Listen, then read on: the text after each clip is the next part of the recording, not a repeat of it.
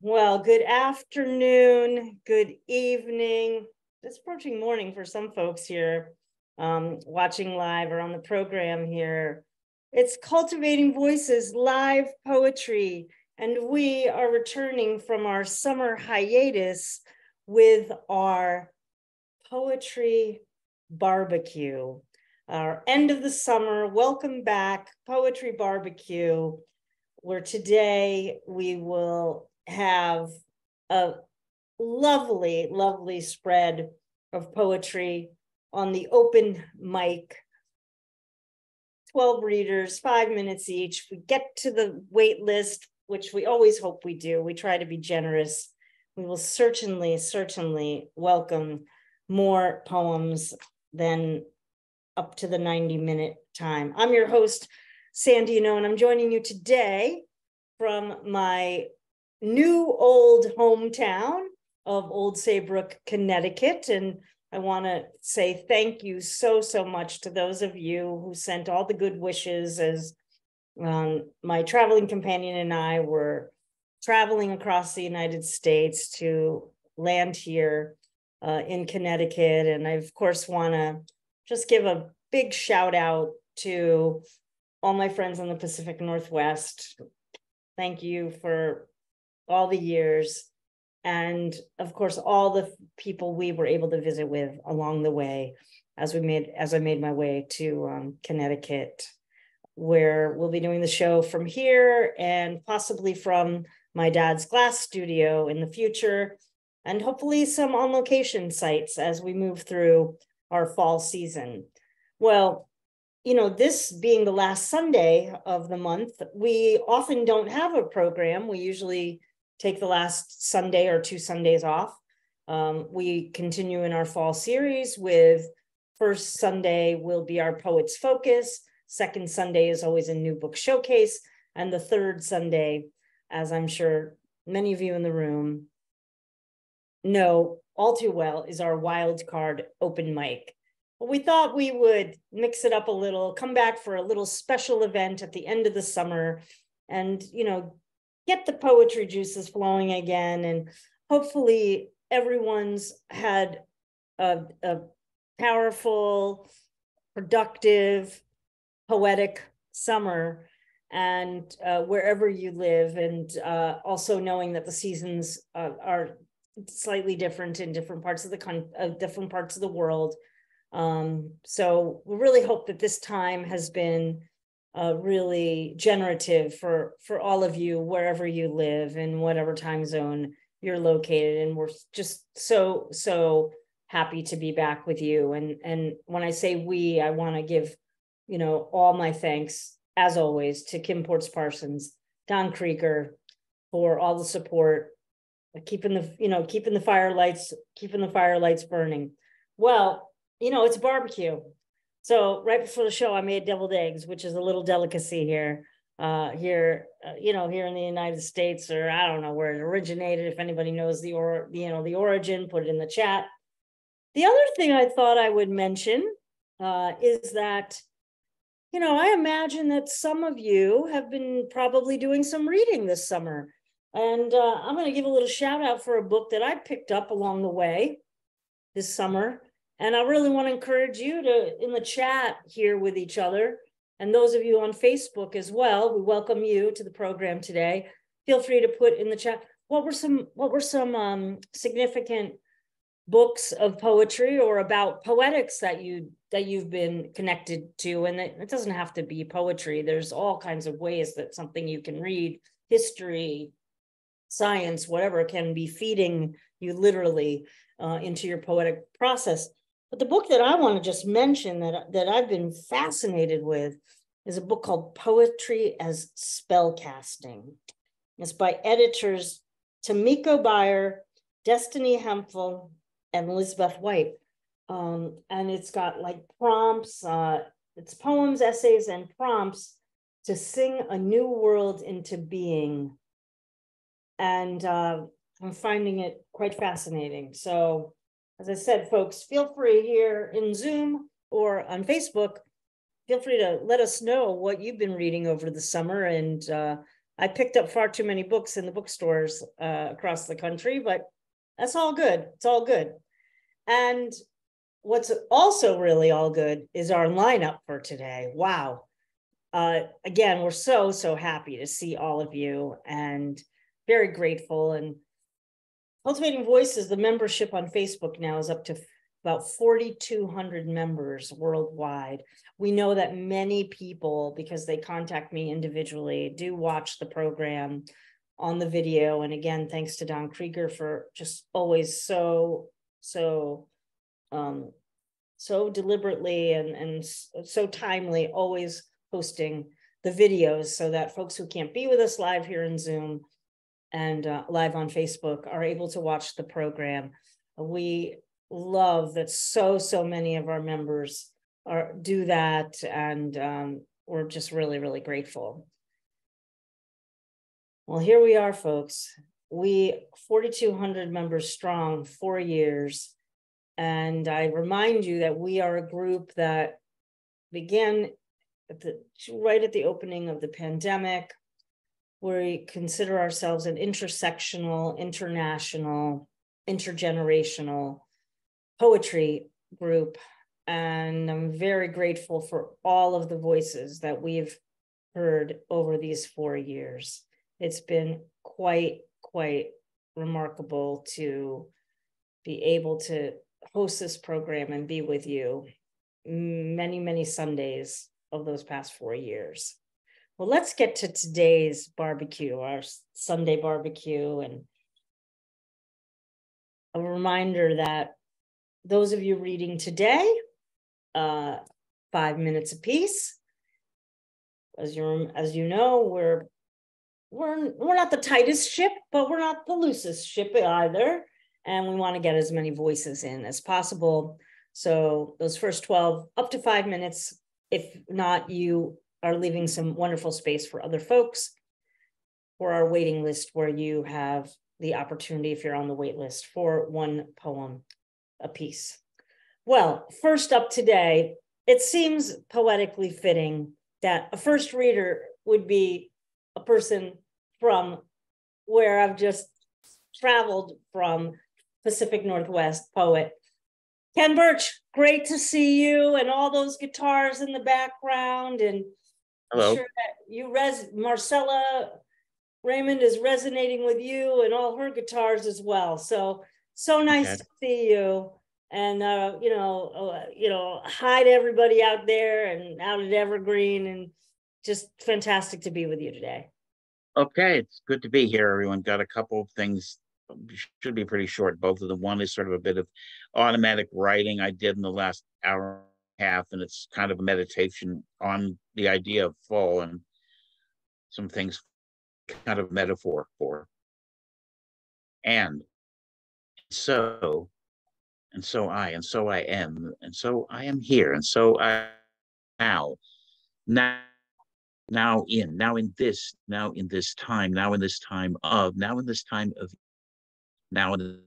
of life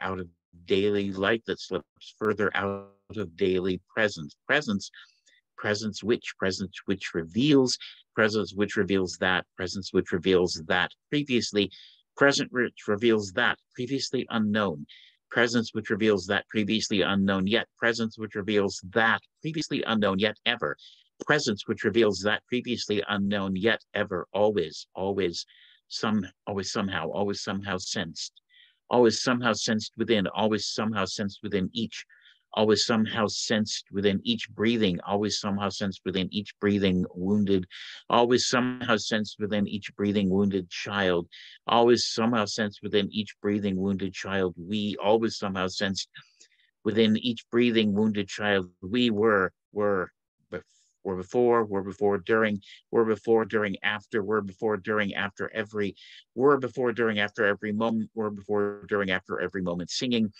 Were before, during, after every moment, singing through. Were before, during, after every moment, singing through the worthy, before, during, and after every moment, singing through the illumination.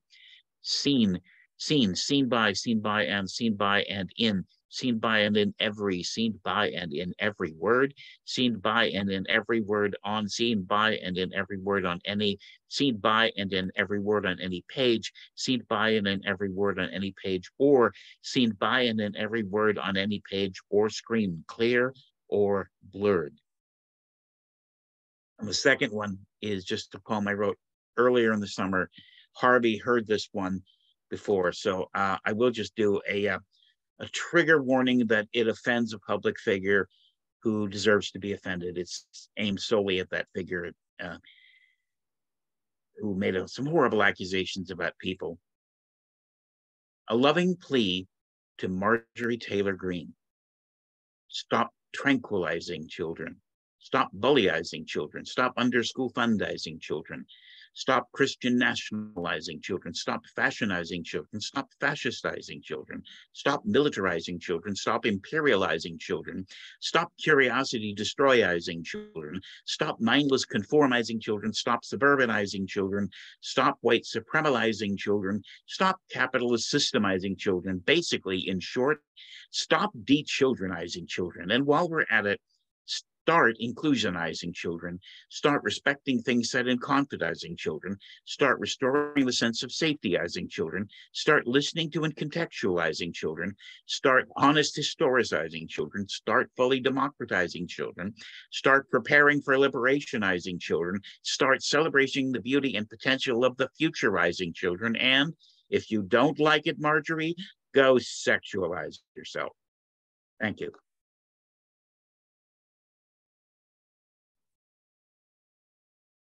That is Ken Burch telling it like it is. Thank you so much, Ken. Yeah, there you go. That's it. That is it. Oh, you know, I love how you run a line. You're the way that you create a poem is unlike any other poet I hear, and I'm so glad to have you open up our poetry barbecue here on Cultivating Voices Live Poetry. We now move next to,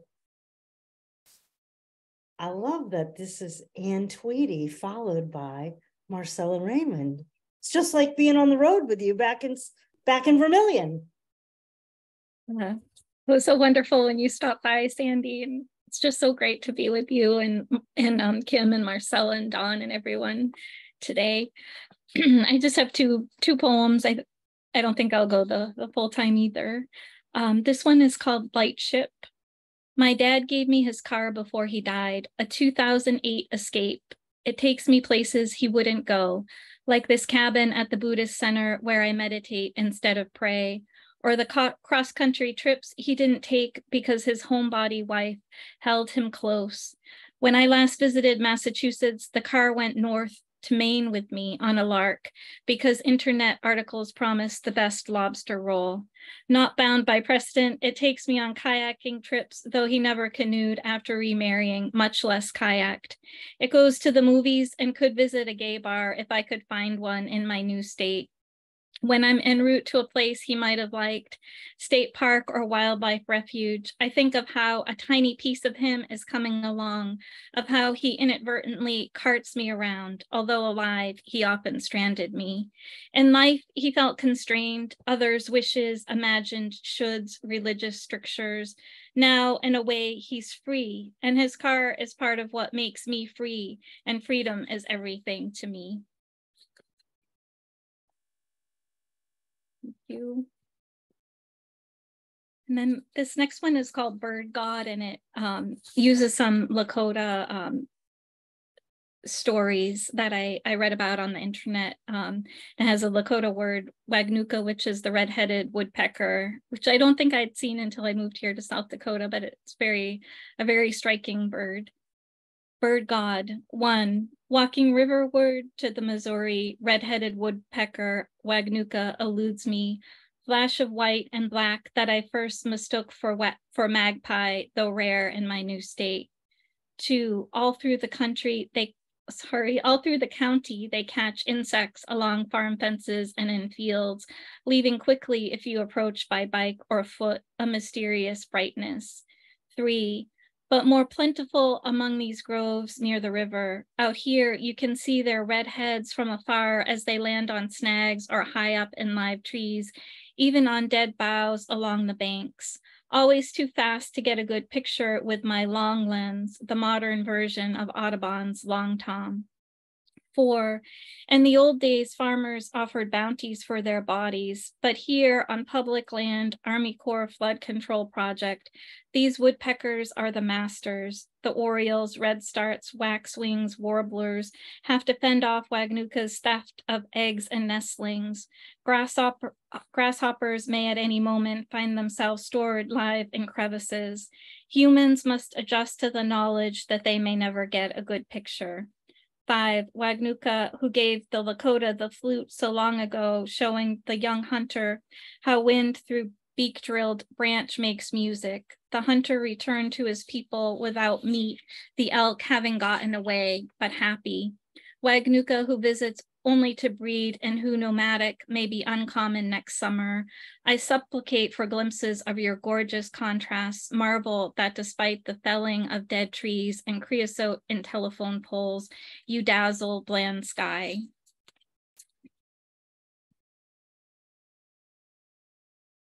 That was Ann Tweedy, everyone, from Vermilion. Again, wow. The first poem, of course, I couldn't help but, having driven all across the country, really spoke to me about the whole idea of what it means to get in a car, and particularly a car that has that kind of history. And we saw all kinds of cars like that on the trip. The names of cars are really interesting. The poet Marianne Moore worked for Ford Motor Company at one point, and her job was to name cars. That she was hired to do that. That's amazing. That's amazing. It's amazing. So, I think about the names of cars and think about they can be metaphorical. And that second poem, of course, wow. Kim has a real penchant for birds, and I know she's with you with that poem. And I do want to put just one quick plug in again for that, because you mentioned the Lakota. I want to put in a plug for this film we saw with Anne, sitting right next to Anne and Marcella in Vermilion a couple weeks ago. Lakota Nation versus United States. If it comes to your city here in the States, I hope it goes worldwide. Please do make a point to see that film. And if you want to reach out to me, or I'm sure Anne be happy to talk with you about it as well, Marcella, let you know a little bit more about it. It's very, very worth seeing. Thank you so much, Anne. I hope you're doing well. In my heart always, as you know. And I'll talk with you very soon. Well, next, literally her neighbor. And I know because I've been in the neighborhood now. Marcella Remund. Thank you, Sandy. And I see my clock there. I see the clock. I'm going to get something to show you. Well, yeah, you go ahead. Yeah, and I just want to share Anne's gratitude that you were able to stop. I feel so lucky that we got to hang out with you guys for a little while. And and I wanted to share also what Anne said about Lakota Nation versus the United States, that the poet Layli Long Soldier is kind of the narrator of the film, and the poem that she uses to narrate the film is really stunning, just stunning. So yeah, I have two short poems, and this first one is definitely a barbecue poem. It's called She Is Never Enough. She is a testament, a monument to the comforts of her kitchen, to bad meds, faulty joints, too much breast milk or not enough, to corn and soybeans, long still winters, to slow metabolisms, abusive fathers, friendless childhoods, romantic betrayals, media conspiracies, patronage, to wild gene pools where breaded, pan-fried fish swim in currents of heavy cream. Oh, the potlucks where her breasts, those banners of bulk, announce her arrival, where even as she reaches the table with a Velveeta and tater tot masterpiece, parts of her are still arriving. Oh, her thighs, their friction sparking brush fires in the grass. She, a walking, delicious backyard barbecue. Oh, her footsteps or dancing tribal rhythms that beat our hearts for us. Let us celebrate the plenty of her, the enfolding, the enveloping, the subduing of glass sharp angles and uncomfortable jutting ribs, the quashing of size 2. Let us give thanks for the cornucopia of her, overflowing abundance and radiance, her body in constant undulating motion, her beauty too splendid, too generous to fill only one cup. Oh, thank you. And this second poem is not strictly a barbecue poem, but it does have fire in it. So close enough. This is called Olympus Ablaze. Few remember the younger sister of Zeus, Photia. She was the mother Rhea's favorite, of course, the way she could light up the mountain. Dad Kronos wasn't a fan. All that ashes to ashes business could undo even his perfect timing. Like her siblings, she had a temper. Each time the boys tied her to a stovepipe, each time they put a mop in her hands or tried to crawl in bed with her, as horny teen gods were always doing, she'd torch the place. You don't see her name in history books because, like so many rebellious women, she's locked in Hades' underworld, out of sight in a dank, fireproof room where the only thing she has to burn is herself. Thank you. Thank you so much, Marcella, for you. Yeah. The marshmallows. Nice. And also, I wanted to just, there's somebody that would like to say hello. There's Zesto.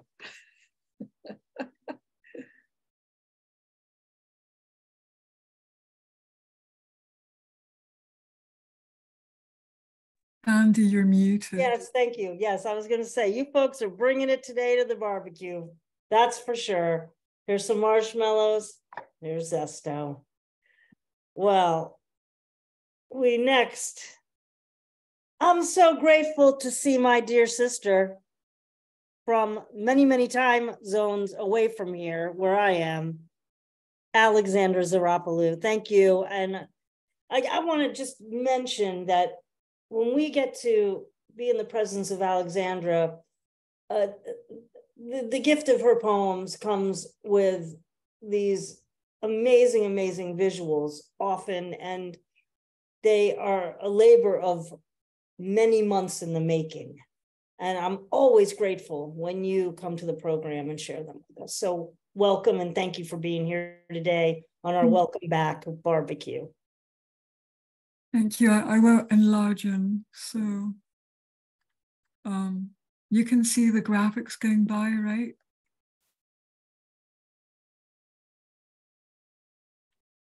You can see the graphics? Yep, we've got them. Yep, we've absolutely got them. Okay, I won't enlarge in because then they'll get stuck. Flying 17. This light is mine. It is hyperphysical, illuminating in the golden tenderness of a poetic heart, discerning and choosing amongst inherited traits of Zeusian cultivation and Cronian egoism, along the exploration of an inner dialectic synthesis, indulging and abstaining, desecrating and purging, endeavoring to optimize our emotional mindset, attempting to restore ourselves and our earth from polluting elements. Our burnt terrains, our mountaintops, haloed by rose dawns and rose dusks, bridging the gap between immutable, firm ideals and capricious, shady senses. On auroral mountaintops, enslaved worms transforming into quivering, resurrected butterflies, goldwing after goldwing. This zone is mine. It is releasing, leaping in the contemplative homage of a philosophic mind, intuiting and electing amongst dynamical antinomies of clear-winged visualization and cyclopic blindness, along the mission of ideomorphed Daedalian inventions, upheaving Minoan waves bursting forth from a pyroclastic flow of Aegean DNA. Frontier warriors anxious to restore our eco-formations, our lands, our seas, our seven skies, 7 times blue, adjusting to natural and supernatural cosmic purposes. Argo's bow breaking into a sky sea of orgone, silver wave after silver wave. This union is mine. It is aura bonding, intensifying in the fiery sovereignty of an ascetic fulfillment, filtering and selecting amongst labyrinthine channels of Persephonic magnanimity and Tartarian beastliness, along the polymorphic emeralding of each individual unfolding. Lion hearts and lion minds, emancipating from lower and middle ranking hierarchies, in joyous exemption from demons and illusions, from resistance and time. Evolved phosphoric suns activating towards the east, devolved dim spheres deactivating towards the west, delineating photodynamic and aphotic positions in dimorphic order. Sunborn unrestrained vibrancy dawning into our caves, luminiferous ether dazzling, vivid flame after vivid flame. This truth is mine. It is envisaging, polyvibrating in the vivifying fountain of pan-human axioms, clarifying and correcting amongst antithetic consciousnesses of trained logos and untrained themos, along the reshaping of each new age, aspiring to rise into advanced halcyon apogees formed by prime pan-universal rearrangements, superpositioned apotheosis, sending exalting potico philosophy to torchbearers. Eris's nostalgia, tuning into the eurythmic heartbeat of thriving ascending astric galaxies, balancing on a symbiosis of cataclysmic and epiphanic laws of creation. Dodecahedron galaxies overflowing with humans and gods, reaching the borders of zenith beyond after zenith beyond. This sweet flying is ours. It is absolute. emblazoning in the progression of the idea, the pan-fiery great idea. Thank you. Wow, that is Alexandra Psaropoulou, friends, from the Flying Series 17. And I'm a little out of practice and I'm going over in my comments, but I just have to say that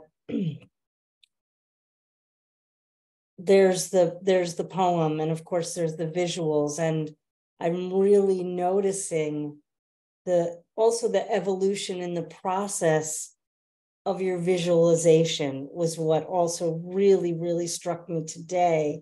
There's been the poem is so transformative in its messaging, and I'm hearing that and witnessing how I'm watching those visuals that I've been seeing for a few years now, how those are evolving and transforming too. That was just so beautiful. Thank you for bringing it to the program. It really spoke to me today on so many vibrational levels. Thank you so much. Thank you. I don't know if it was sizzling, but we were definitely sizzling here this summer. Well, may you have relief within the light, Thank you. My dear friends, we move next to Joanne James. I'm looking forward to hearing what you're up to, my friend. I'm going to blow a few bubbles for you. Thank you.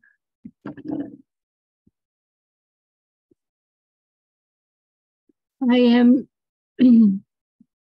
taking walks with N95s. We've had smoke from Canada, the Pacific Northwest, but I was really looking forward to this, and I'm kind of hoping for the end of the sizzling soon. Our weather's been better. We haven't. I want to, if you could see this, it's pathetic literature, Eileen Miles. And I asked for it for my birthday in January, and it's still my favorite book of the year. And I did a online, I guess, a workshop where she gave us a exercise so we could write our own pathetic literature. And I'm not going to go into that right now, but you really should look into it because it's kind of blows your mind. One of the things we had to pick, it's kind of a cut up I'm going to read called The Corsage. And there are different times in my life that just seemed what she considers a pathetic, but so pathetic it's good that you must share it. That doesn't make sense, but you could look it up. The Corsage. When I'm just being myself, like an infestation of ants, an avalanche of winter, one hand on the steering wheel, eating McDonald's French fries with the other, hit an ice patch on 81, free fall, spun out, spinning, 360s, the French fries orbiting inside the car. After we had driven 3 hours to Rochester, she refused to go into the house. A friend from college sent a wedding invitation. Then I left my husband, so I asked my new lover, Sue, to go with me. She wore a suit and tie. Instead of going to church in the morning, we drank Mary Magdalene's in a gay bar.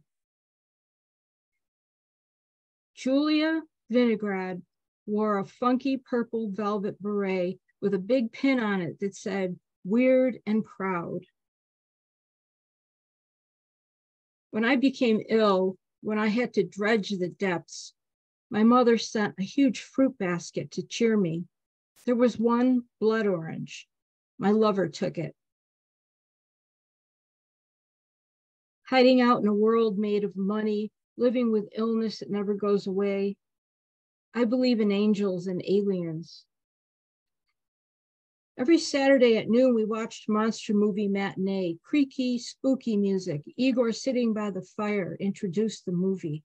Everything an avalanche of winter when I was born. Remember at the christening when the baby wouldn't stop crying? My Greek in-laws thought I had given her the evil eye. Baba's wearing black, clustered around her, made the sign of the cross with olive oil on her forehead. In a cluttered bookshop near the Haight, Julia Vinaigrette is blowing bubbles from her ubiquitous bubble jar. I'm spellbound by her rings, one on every finger, and all of them eyeballs, rings against the evil eye. In the reception line, the bride took one look at Sue, then glared at me and turned away. Sue and the photographer sat at the bar getting drunk on screwdrivers. He forgot to take pictures. After high school backpacking in Europe, I became obsessed with the corsage I'd left behind inside my suitcase. I envisioned black mold and ruin. It was the reason I cut my trip short. Tall, skinny boyfriend with booze on his breath, nicotine-stained fingers, showed up at the gate with the corsage, presented it to me like we were going to a prom. I'd only met him 1 week before at the Grape and Grog, and he told me he wanted me to meet his mother. The scale model of Monster Mansion decaying over the years. The corsage was intact when I got back to my suitcase in Bourgogne-Jalou. I never saw that boyfriend again. Back on Bear Road, my father told us we shouldn't get jobs because we had the rest of our lives to work. I hate being introduced to someone I've already met. Then I have to blurt out, we've already met. Why don't you remember me? I remember you. Then something really awkward occurs. The person usually avoids me after that. It's like I gave them the evil eye or stood there sucking blood oranges. Then I long for that feeling of stepping hard on the brake in a new foot of snow, sliding out of control, big donuts in the parking lot, and Blondie rapping Eats Up Cars on the dashboard radio, watching my girlfriends in the rear view mirror laughing their heads off. Thank you. Pathetic literature. You look it up. It's Well, you sold me. You sold a copy to me for sure. I mean, Eileen Miles is one of our, international treasures, of course. Amazing, amazing voice. And how weird that I chose to blow bubbles before you read, and the bubbles show up in the poem. There you have it. Very good. That's Joanne James, everyone. And yeah, no more fires, no more smoke. It needs some relief for breathing. I hope I'm sending some energy your way for that, because I've been there. And those summers those are difficult days and nights. The sky doesn't even look like the sky we recognize. The sun doesn't look as if it's a sun that we recognize. So take good care of yourself out there. And I like your glasses a lot. All right, I got to move the program along now. Oh, maybe I've been on hiatus too long. I'm maybe a little too lax today with everybody. All right, my friends, up next. So enjoying the program today. Thank you, everyone, for being here. It's just an absolute delight to be with you for our Cultivating Voices live poetry. It's our welcome back reading, and we are welcoming now to the stage the Artful Dodger himself, Harvey Soss. Great to see you, Harvey. Thank you. Can you hear me? Absolutely, loud and clear. Okay. First poem is one that I put, I hope, the finishing touches on a couple of hours before this started. It's called Slave Ship Alabama, epigraph. Advertised for sale in 1860, Negroes with strong backs and all their teeth. With a wasp's nest of mud built up around it, the last slave ship bound for the Americas, the Clotilda, having made the trip to and from Africa on a dare after the US had banned further importation of the enslaved, lies just off the Gulf Coast of Alabama in the vicinity of Mobile Bay. A surprisingly well-preserved two-masted schooner waiting to be upraised like elect Christians on Judgment Day, when the saved shall be separated from the unrecyclables. With the fate of those engaged in the slave trade, cotton growers who would climb to heaven on slave labor's backs, depending in large part on whether the God who awaits them is more Old Testament than New, an eye for an eye kind of guy.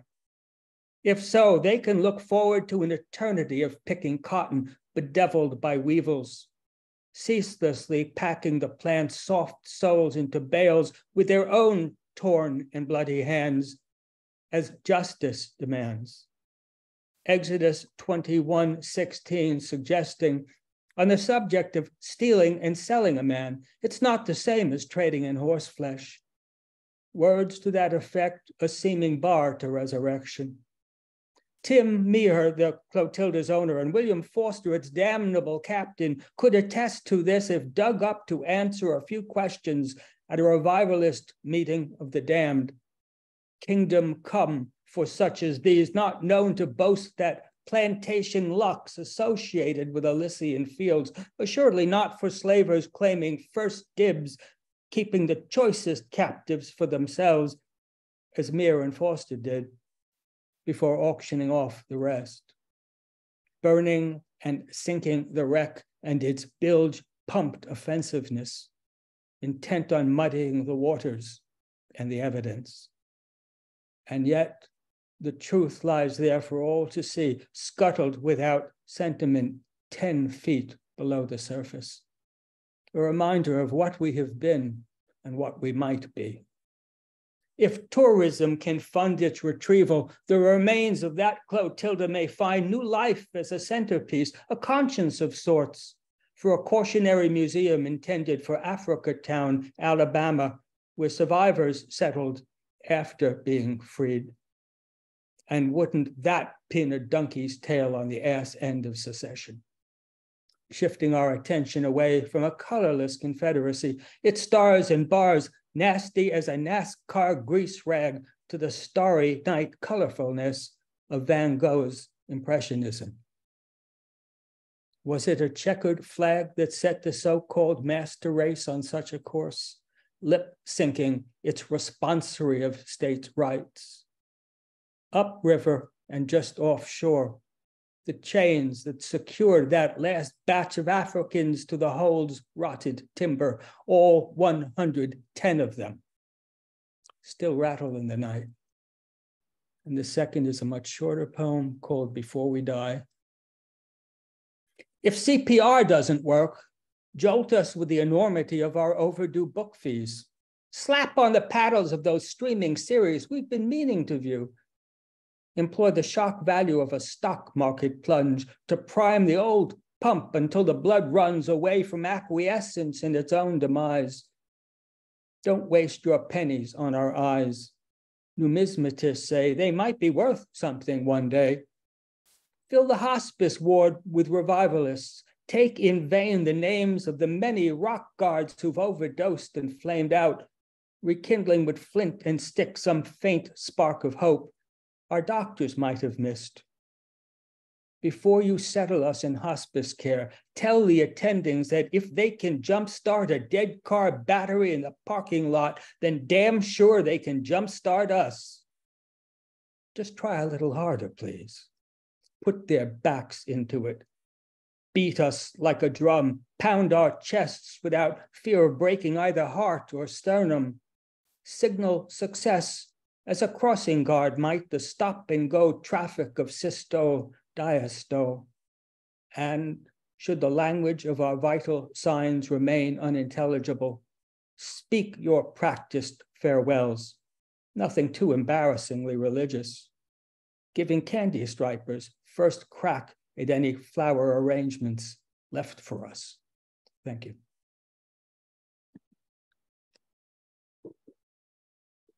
that is the unequivocal Harvey Soss. Thank you for joining us today on the barbecue. It's so good to see you.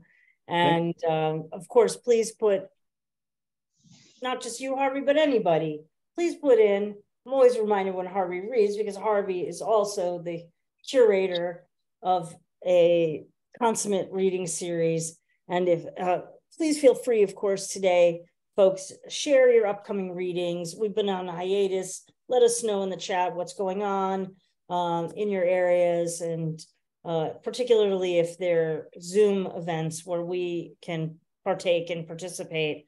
But anything you want to share about what's going on in your area, your sphere of poetic influence, please do share that. And of course, thank you so much. And Tweedy mentioned it, you know, what a significant research of history to be able to bring through that poem, that first poem, Harvey.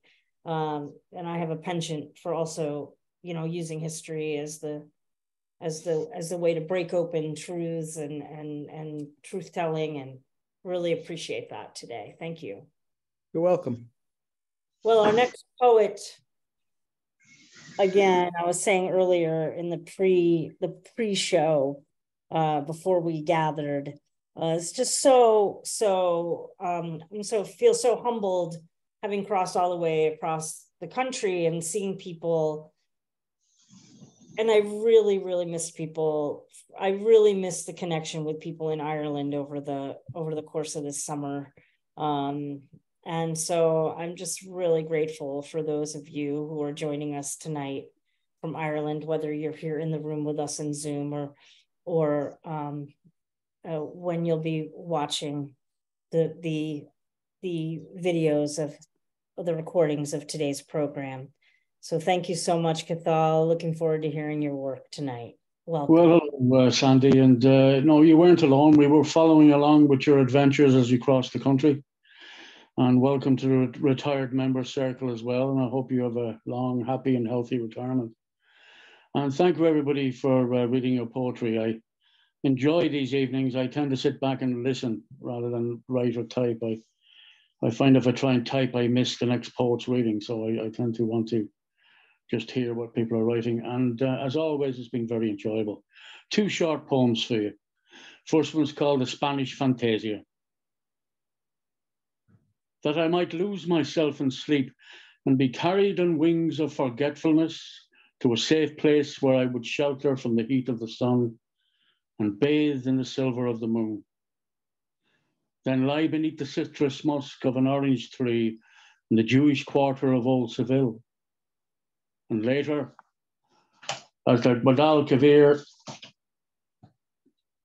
shimmers darkly on her way to the sea, the black bulk of a Spanish galleon moored by the quay is gossamered in the threads of the moonlight like a spider's web.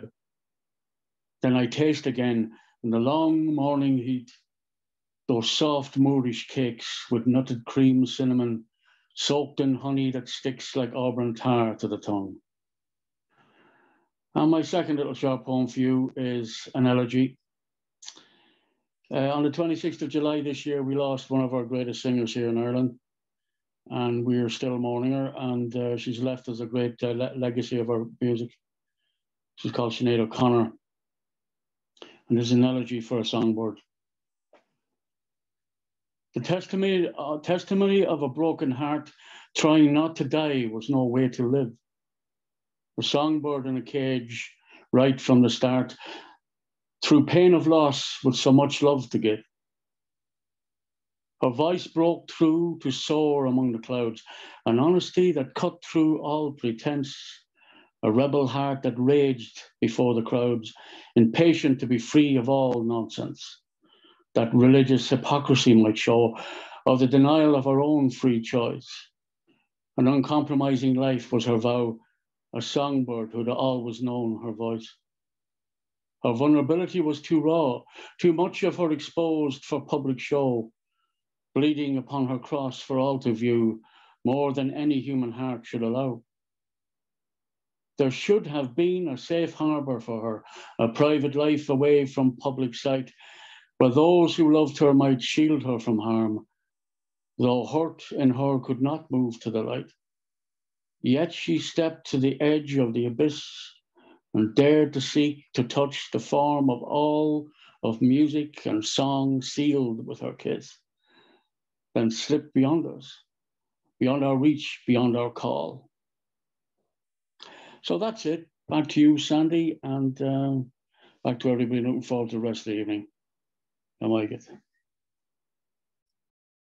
Thank you so much, Cathal. Like, and as with so many of us over on this side of the pond, Sinead O'Connor's work, I remember the very first time I heard her voice, and of course I saw that iconic episode of Saturday Night Live, and I've never forgotten that. And just the way that, whenever I listen to her, I do feel really transported to a very different place that I don't get to travel too often. And I'm just really, she is a true poet and, an activist. She's an activist. And she did her work about as well as she could in the face of a lot of misbehaving is the word I'm going to use. In the face of a lot of misbehaving around her. So thank you for... Not at all, not at all. I think that if I might finally say, I think the word is fragile that many described good work were. And I think every generation we have artists who are too fragile for the cut and thrust of celebrity and the falseness that brings, the Grammy Awards where you're ranked in just numbers, and there's a fallacy there about it. You have to be strong to handle that. But anyway, thank you, Sandy. Thank you, everybody, and I look forward to the rest of the evening. Thanks again. Thank you. Yeah, most of the poets were highly sensitive people, as my therapist tells me.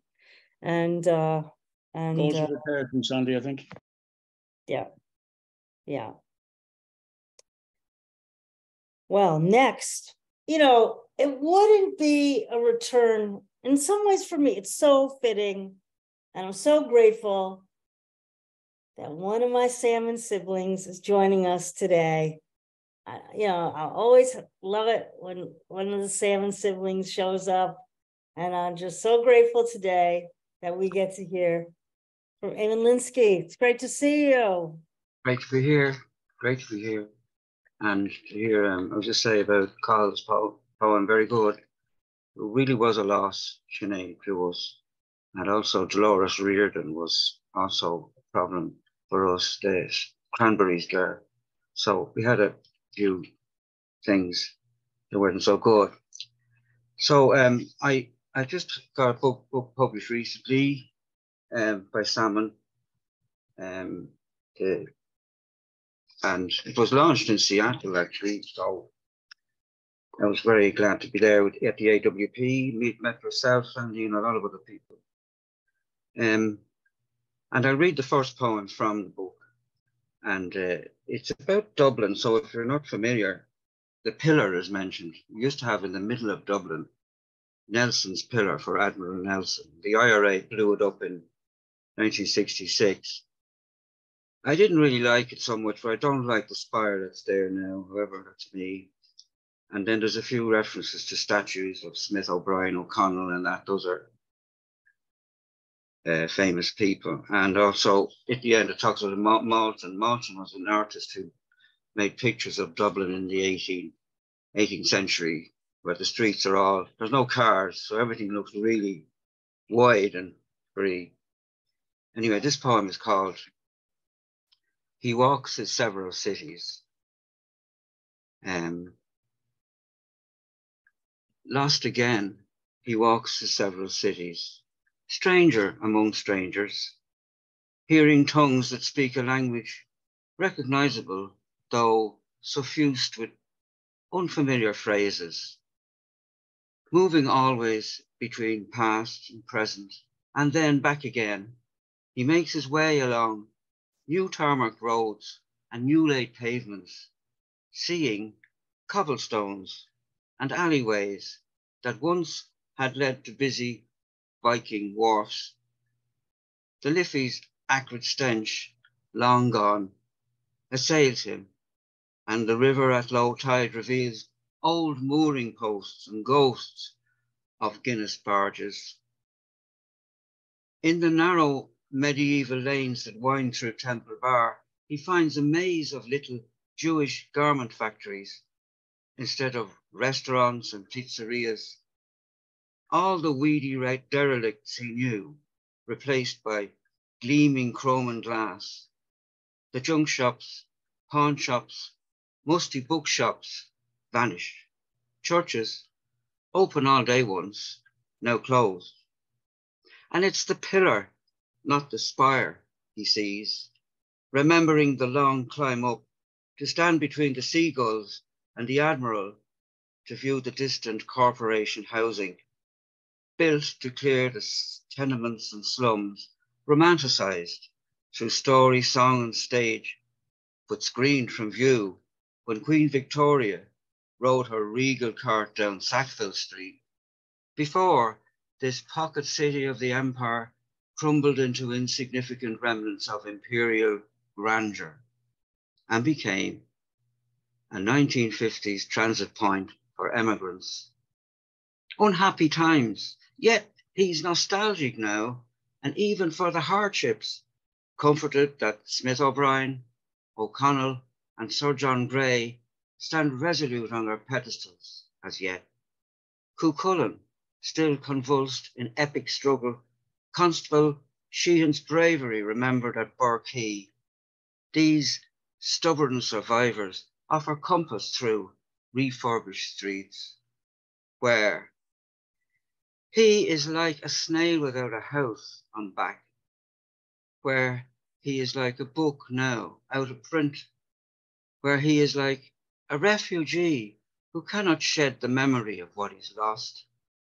The more he walks the bustling streets, the more he feels a spectre, part of a Malton scene where well-dressed gentry stroll pet dogs across a wide, almost deserted college green. Or, trapped in some old sepia print of crowds that blur on thoroughfares of trams and drays, and he's the only figure standing hesitant, uncertain, wondering, is it safe to cross? So thank you.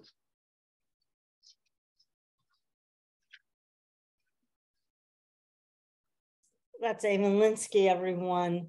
New book from Salmon Poetry. And this is a good opportunity for me to remind folks that we will be booking our new book showcases for the fall and winter seasons, up and coming.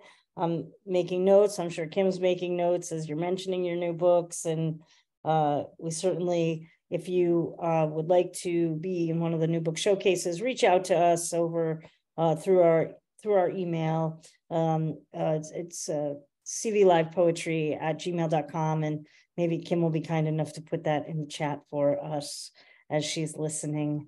And thank you so much for joining us. Eamonn, I'm waiting for a statue of Eavan Boland. That's who I'm waiting for. The statue of? Eavan Boland. Oh, yeah. There might be one yet, Yeah, I mean, she probably would. She'd probably turn over in the grave if there was a statue to her. Yeah. But they're all male statues. Yeah. On O'Connell Street. Now that I think of it, Yeah. So, I mean, she's not good. Not good. Something will have to be done. Well, thank you, and we look forward to hearing more from the book, future programs. I'm so glad you're able to join us today. All my best to you this evening.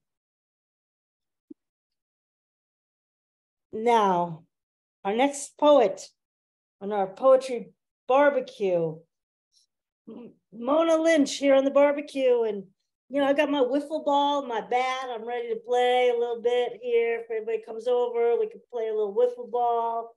It's poetry barbecue here on Cultivating Voices Live Poetry. Mona, so great to see you today.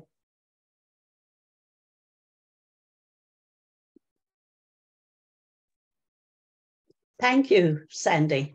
It's great to be back. And thank you for mentioning Evan Boland. She opened the door for women poets in Ireland as a very young woman. So thank you for mentioning her. I have a few short poems written about West Cork, which I think you do know. The first one I wrote after attending a funeral of a very special lady last weekend. It's called Homage. The fields were silent, waiting, expectant. The creatures and birds waiting too, to pay homage as we passed with Kitty.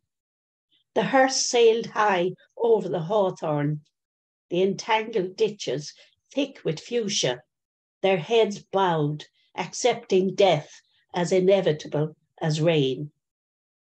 She kept her hold on life tight until her 95th year, with time, tea, and warmth for all who crossed her path. The priest officiating at the funeral laid claim to the soda bread presented as one of her gifts. He knew the taste well.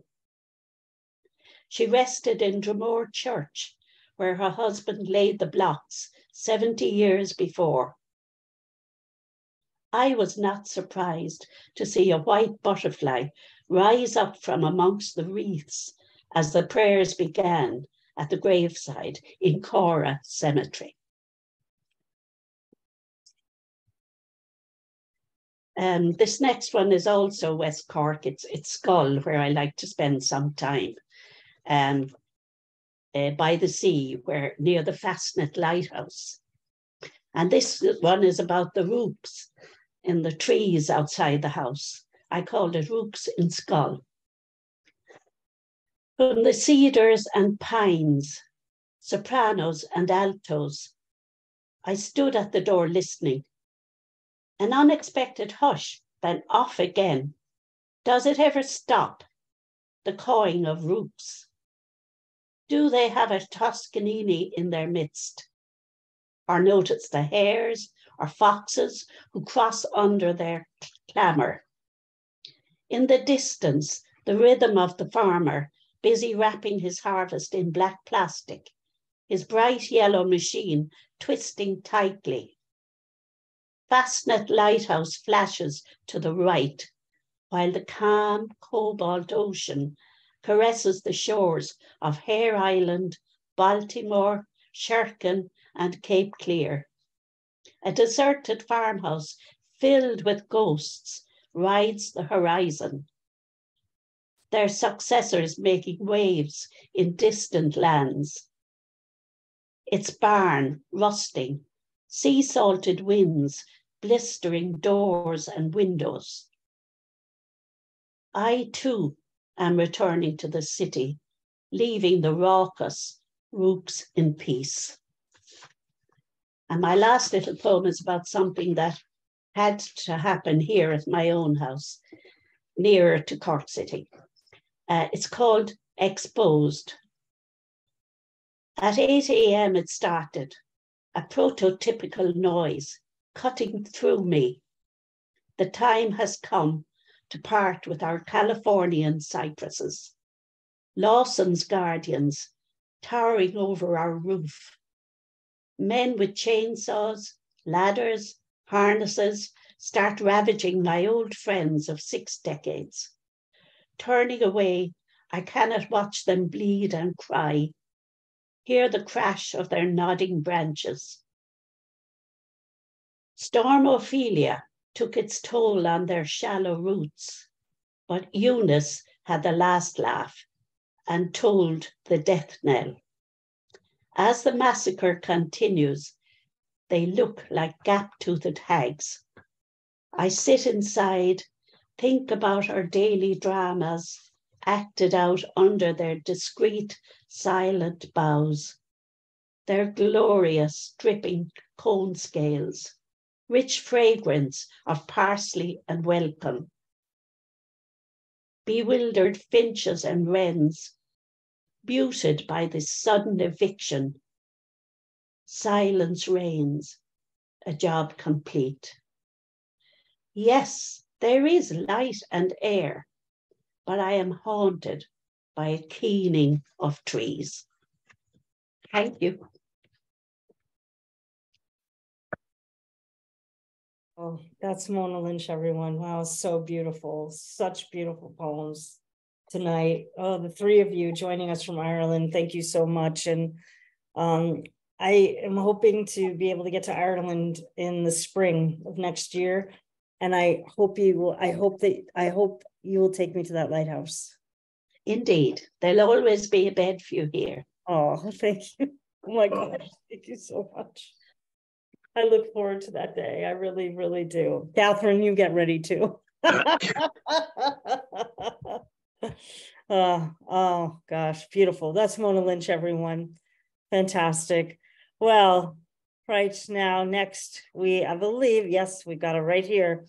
Go back to Pittsburgh. Oh, I had such a great time in Pittsburgh, and I look forward to my next time. And you've been sending the most scrumptious pictures all summer long. Giulio Magrini, everyone. Buon appetito, everybody. I want to thank Cultivating Voices and the trinity of writers and community who make this Zoom possible. We have missed you. Despite intent, there are insiders in the writing population.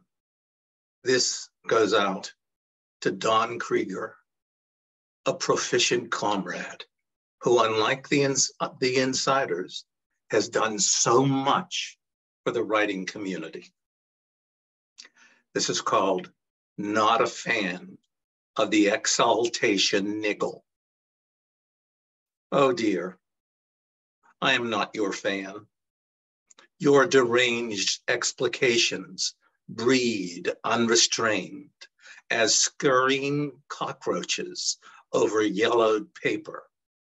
They trudge rank paradigms of reproduction and spectacle, lost pretext during your first slippery and ecstatic ejaculatory acceptance. Engraved defiant blotches on the resistant page procure exasperating yield signs. The plethora of your distracting work challenges the precarious balance of social media or a frail chapbook with a flippant title. A manifestation of your plunder of literary creation. Restrain your scribbles. Curtail your submissions. Give your associated fledglings a chance. There is motive for diversity in art, not gas bags with the highest pitch scream. Oh dear, I am not your fan. It appears the detestation niggle ate the exaltation niggle, and I overlooked it.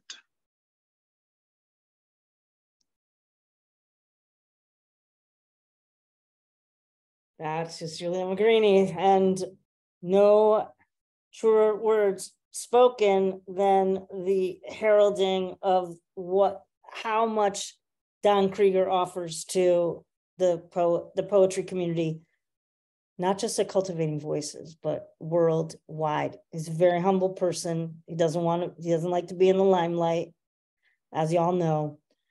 And I can't say enough about how much Don does, and this program would not exist without Don. And I'm super grateful, and I'm really serious when I say that. Couldn't happen. And I'm talking about how he supports poets.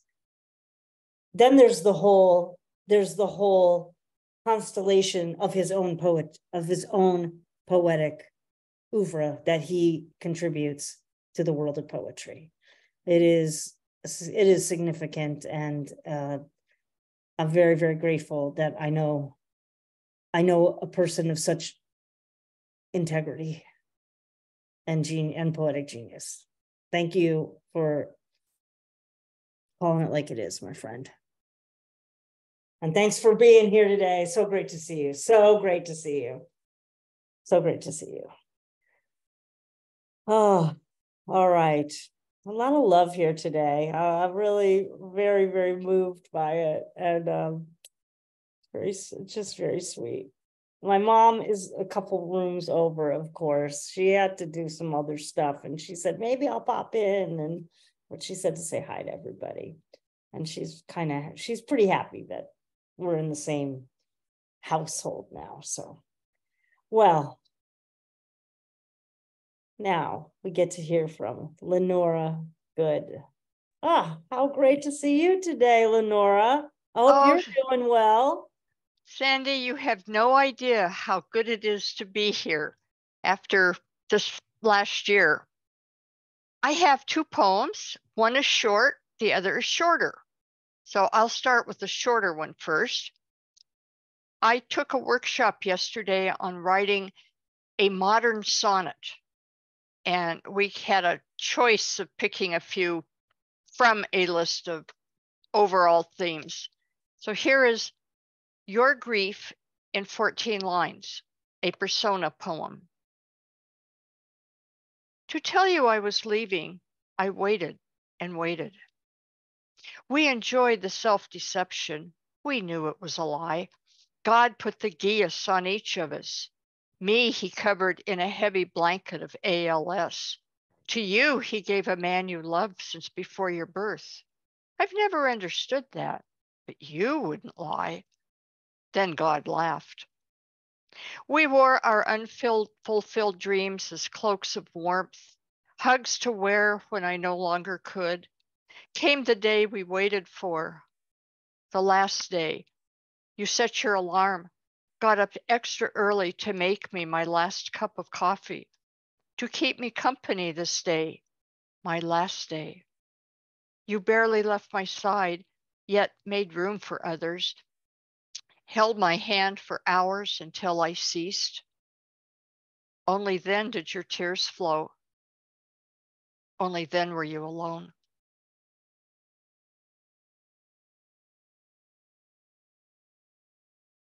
And I wrote this poem right after he died. And it has been accepted by a sacred passing for their next newsletter. Your death rehearsed. I rehearsed your death. Did you know? First, it was now and then, slowly became weekly, and then nightly. Not that I wanted you to die. We both knew you would. No, I rehearsed your death so I wouldn't come apart at the seams, so I wouldn't bring shame to you, to me. It helped, I think. Oh, I still hurt and I still cry, but softly. And when you breathed your last as I held your hand and softly stroked your arm, I could barely form the words, let alone force sound out of my tear-constricted throat. It's over. And then we all cried and held each other. None of us could find or define the hole that suddenly engulfed us, the hole that gave dimension to our loss, the hole drilled through our hearts. Thank you.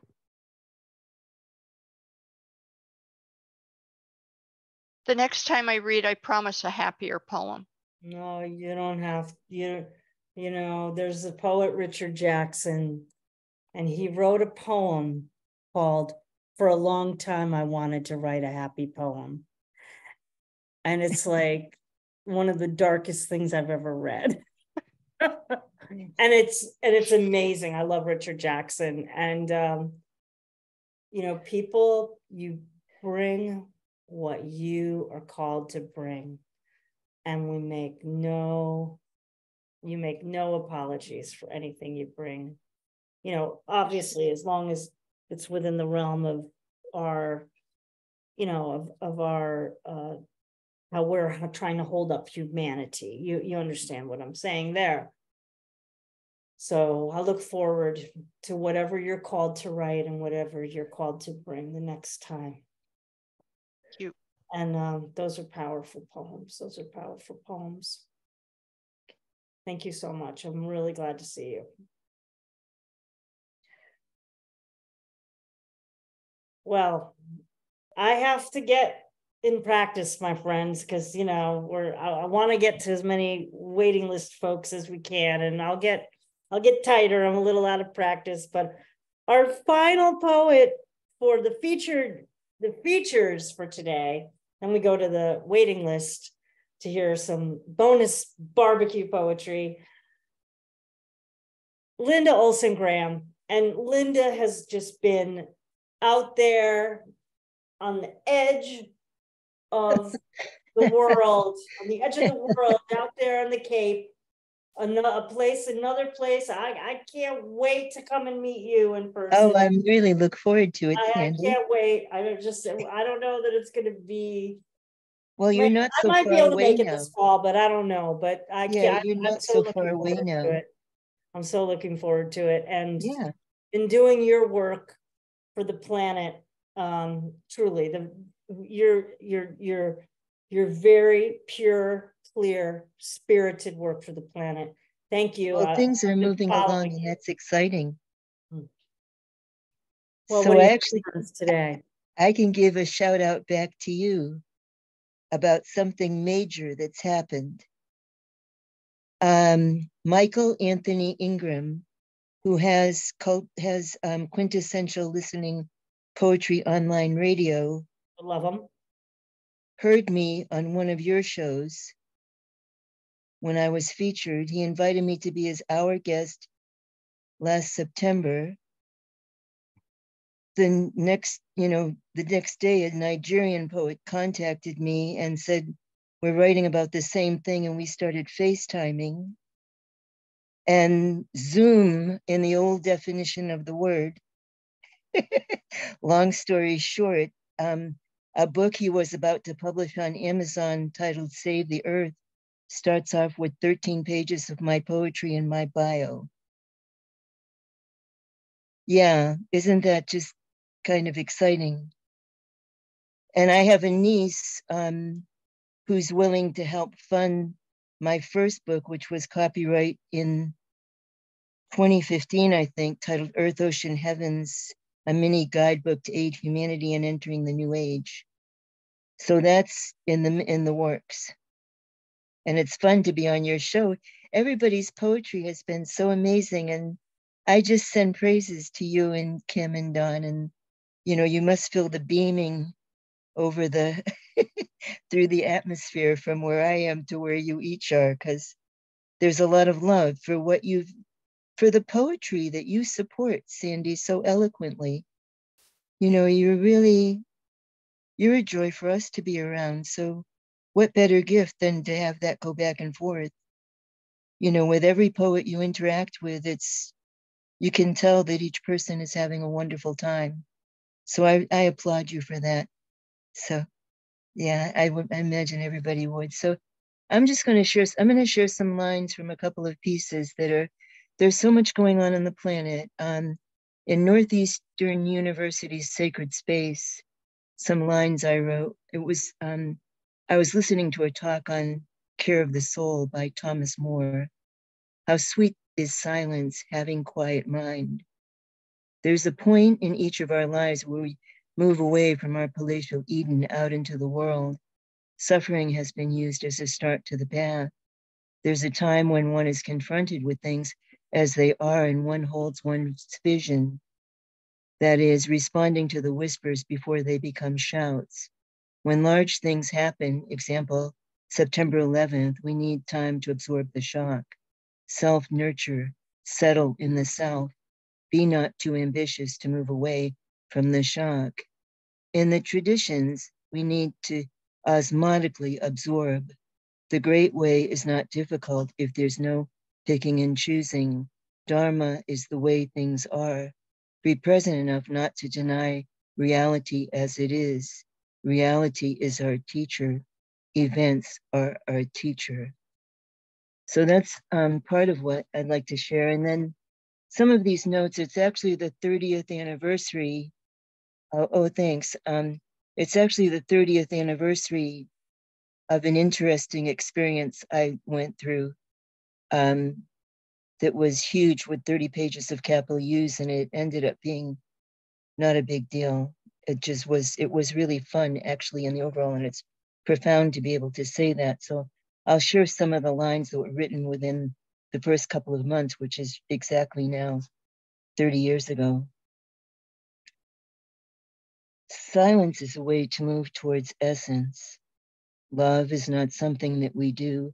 It's like the breath. Peace will come, and with it, many reflections of the light. To be deep is ultimate surrender. Live in the confluency of life. The whole of heaven can be contained in each one of us, in every act we do. The sweetness of the kingdom of heaven visits each one of us. The function of a human being is to take things that are intrinsically beautiful and turn them into heaven. Immortality is that we become a memory in the thought of God. When one becomes closer to being a mystic, one leaves meaning behind and lives more in the moment. A mystic lives in the interiority of life. We are each cells in God's body. Worship illuminates destiny. We're all facets of the diamond, which is God, each of us reflecting light in our own way. Swim and dance in the beauty of life. Thank you for lifting the veil from the earth's eyes. I think that's what's going on right now with all the crisis that's going on. So many people are waking up on such a deeper level because of what we're collectively being confronted with as a human race of people. So the next line is swim and dance in the beauty of life. Well, I read that already. Every time a cell becomes more awakened within us, I really look at it as the light, that doesn't really have a denomination or it just is very simply the light, that if we can all hold light in our hearts and look out at creation. I mean, I read a book years ago, I still read it, but I was really involved with the Urantia book years ago, and it just talks about millions and billions of stars and planets and levels that we go to from Earth. And, it's whatever one's belief is in, is just to hold positive thoughts. That's really the basis of my writing. So I'll close with saying, please hold the thought with me that peace on earth and calmer weather patterns, the end of terrorist attacks and insights to cure and eradicate the pandemic can easily happen in a moment or two of silence in enough of the collective mind. Thank you so much. And I'm sorry my picture's not showing us. Something happened. Yeah, we see a picture of you, but I can't get the camera to work for some. It's all good. It's all good. It's good. Yeah, it's good. All good. It's all good. That is Linda Ohlson Graham. Thank you so much for, first of all, sharing the good news about how your work is progressing and moving forward. And also just, again, today, I'm just so struck by the clarity of poetic purpose and spirit and artistry and creativity, and that the synergy that you all have brought today. And I always used to say to my students, and I still believe, and I believe this, of course, the rising tide lifts all boats. And I just really, really feeling that today from all of you, like we're just creating this swell, and if we can just continue to do that, there's a lot of power in what can move forward in the face of the disasters that we also must confront. So, I tell you all to keep writing at the end of every program, and I mean it. And I mean it for all the things that for all the things that Linda shared with us. Thank you so much, Linda. And again, look forward to seeing you soon, and peace and love to you. Peace and love to you, Sandy. Thanks. Now we are to our waiting list, and I think we're gonna do it. We're gonna do it, my friends. One poem apiece, and then we'll close out with some announcements. I'm so grateful. On our first, our first poet today, and on the wait list for one poem is Love Infinite, which I love. Thank you so much. I am so infinitely grateful to be here. One poem. So hard to choose. You'll get more in the future. Don't worry. Yeah. Don't worry. So I am gonna do something where I'm basically I have two different poems, but I'm reading them as one. So you still getting a 2-for-1. We didn't hear that. We didn't hear that. That's all right. Okay, good. Okay. So I'm gonna name this They've Got the Whole World in Their Hands. In love with the world that I know loves me back. I have the whole wide world in my hands. She has the whole wide world in her hands. Why should they fear falling in love with that in which is themselves? She was goddess and God simultaneously, knowing whomever she loved was herself and deserved it. And whomever she lost was also deserving of another her, another them, more fitting. She was everywhere, everything, all at once, but loved one at a time, attention focused and devoted to one subject, one projection, one mirror at a time, not because she couldn't love more, but because this is the way she/they preferred to experience love.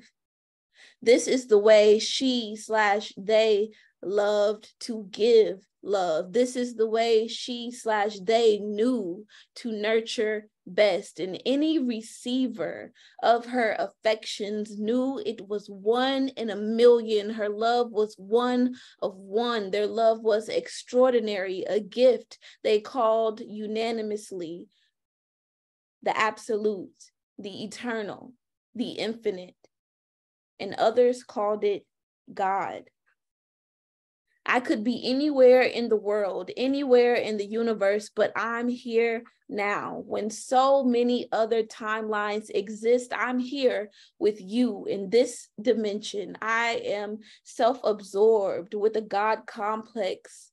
Why be with you when I can be with me?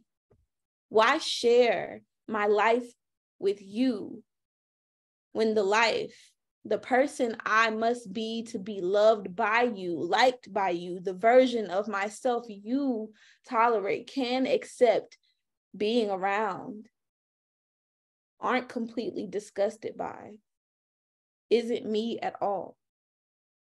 It's always love people for who they are, and I wonder who will love me unconditionally for all that I am. It's always love people for who they are until they are someone like me, mean, slutty, possessive, self-involved, self-devoted, isolationist, needy, little girl, child, thinks she's God, only believing in herself and her ability to be everyone she sees.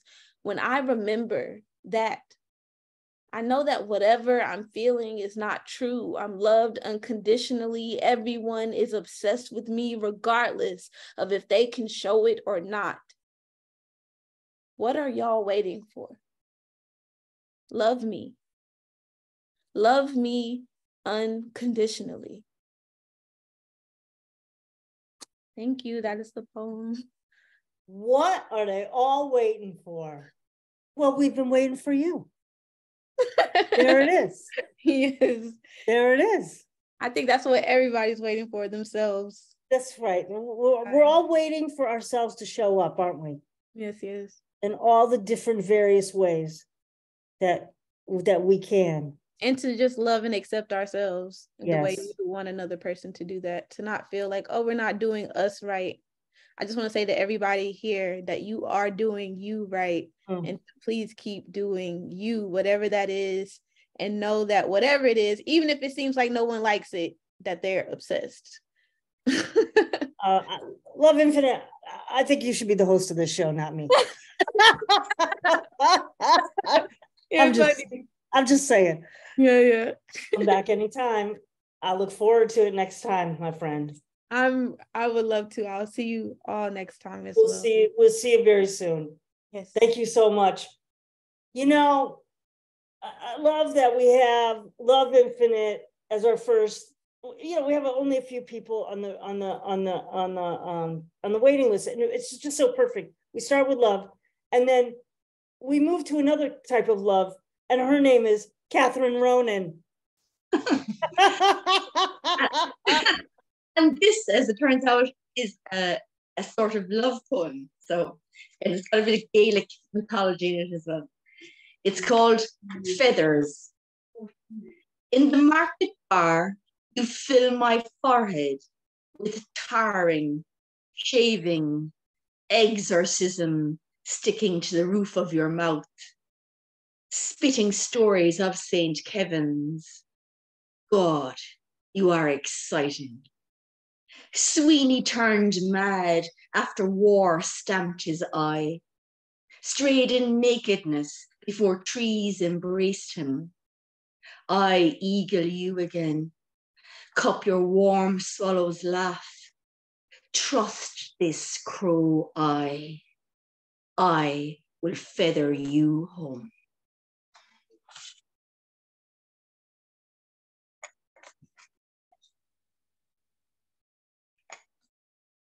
Oh yeah, that's it. There you go. There it is. There it is. That's Catherine Ronan, everyone. That joining us from her exquisite wall in Cork. The exquisite wall is real, built in 1895. I love that wall so much, and I missed it so much. And I'm grateful to see you in front of the wall, doing what you do so well. Thank you. Thank you. All right, my friends. Thank you. Thank you, Sandy and Don and Kim. Thank you so much as well. Thank you. Thank you. Thank you. Well, I'm going to, look, the waiting list has been all about love.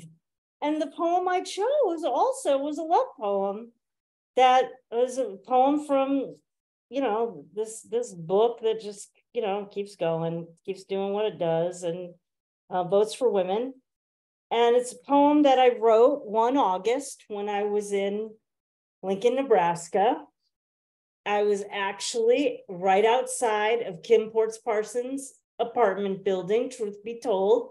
And so these flowers outside her apartment inspired this poem. And I'm forever grateful for that. And obviously for Kim's friendship and her poetry and just every single thing that she is. Yeah. So this is called Sonnet. We come back to sonnets again, the sonnets.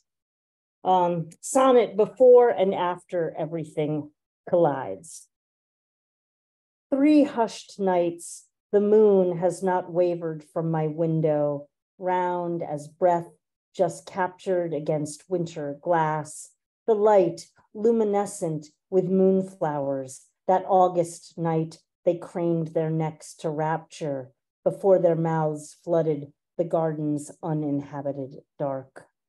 In 3 measured days, I would meet you, but the moonflowers could wait for no one, could not risk the shame of a missed curfew, so they opened without you. I am still trying to imitate chance, since I've never been clock enough to know how the night wants me to open. It is always late. The moon pulls me toward another unknown time. I square my shoulders to the frosted questions, the pulse of your name. your body's nocturnal shine. Well, what a barbecue, poetry barbecue we've had today, my friends.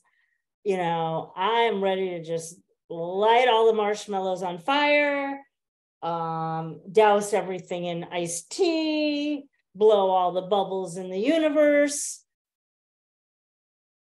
And it was Kim who said, let's do a barbecue. Yeah, good idea, Kim.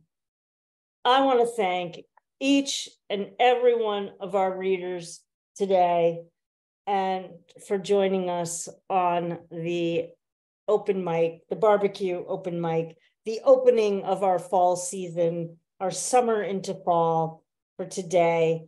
And I hope I leave no one out, and I mind to, because I wasn't taking very good notes at all. So I was just so swept up.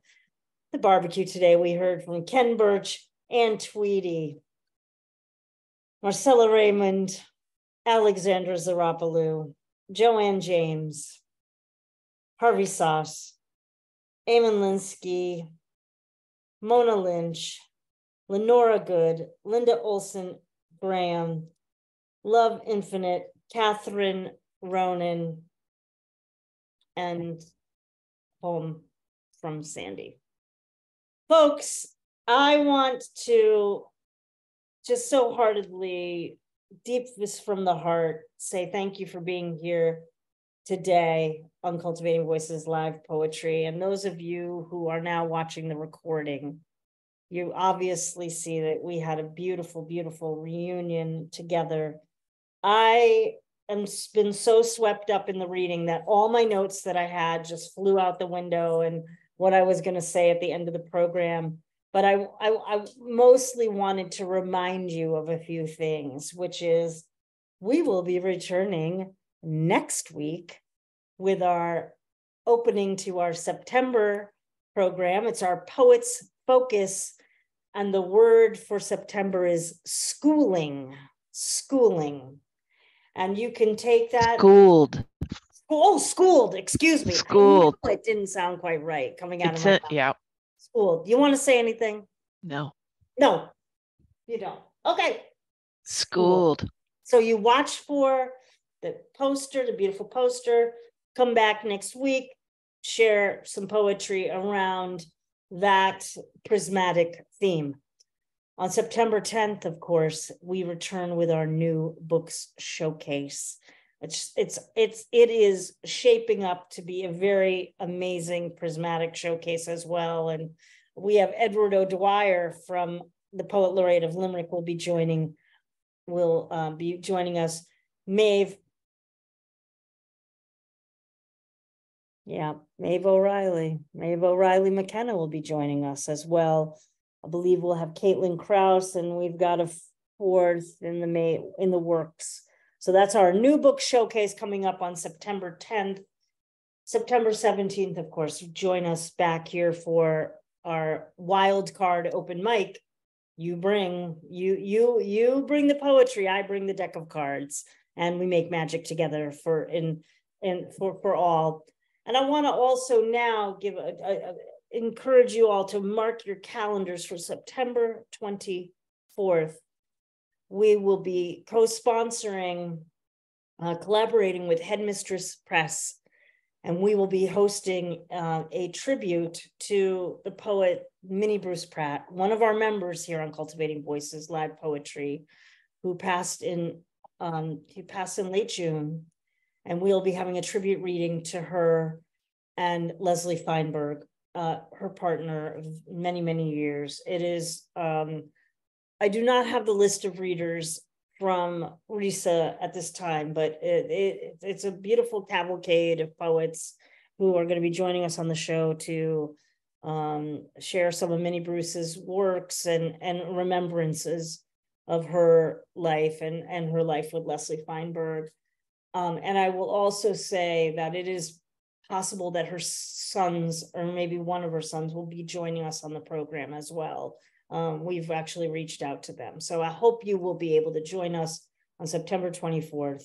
That's our off Sunday, but we wanted to take full advantage of this opportunity to honor two humans that really have done so much for social justice and poetry, like on this planet. So that's September 24th, my friends. A reminder that we are setting up the fall and winter seasons of the new book showcases, and because we don't do them as often as we used to, we do our best to get in as many of our members that are bringing out new books within a year of their publication. Do reach out to us. I am on my email now, whereas I really haven't been very much for the past 2 months. So apologies if you've been trying to reach me for any Cultivating Voices live poetry business. But we look forward to those second Sundays where we are able to feature your new books.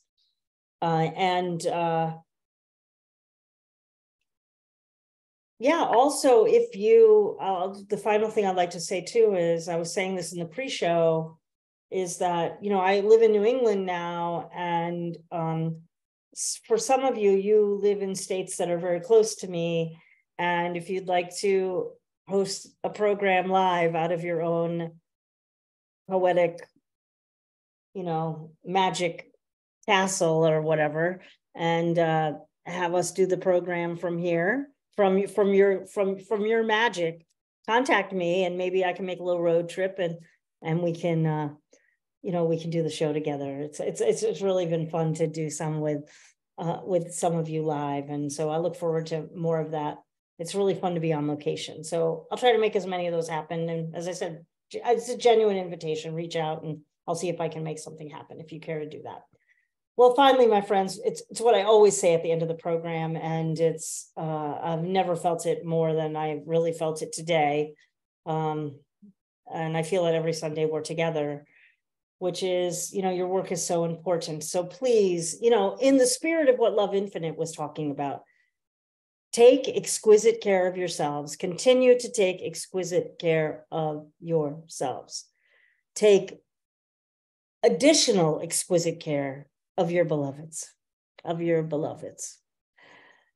that means the ones that are in our physicality and the ones that are elsewhere. You know, just take care of all the beloveds. And just keep doing what you're doing. Keep writing those remarkable poems that only you can write. We need them more than ever. We need your voices more than ever. Well, that's our program for today here on Cultivating Voices Live Poetry. I'm Sandy Yannone, your host. It's been such a fantastic, I feel so well fed in this barbecue today. Kim is also, yes. And I look forward to seeing you the next time I can see you here in our Zoom screens, and even better if I get to see you in person sometime soon. And whenever you're able to arrive, we're grateful for you being here. So have a great rest of your evening, afternoon, morning, whatever time zone you are in, and have a great week. And I look forward to seeing you next Sunday. Be well, my friends. You too, Sandy. Thank you, everybody. There's Bonnet. Take care. Thanks, Sandy. More soon. Bye-bye. Hey, see you. Yeah, good to see you. Bye. Bravo, yeah, all. lots of love. Bravo. Here's my heart. There it is.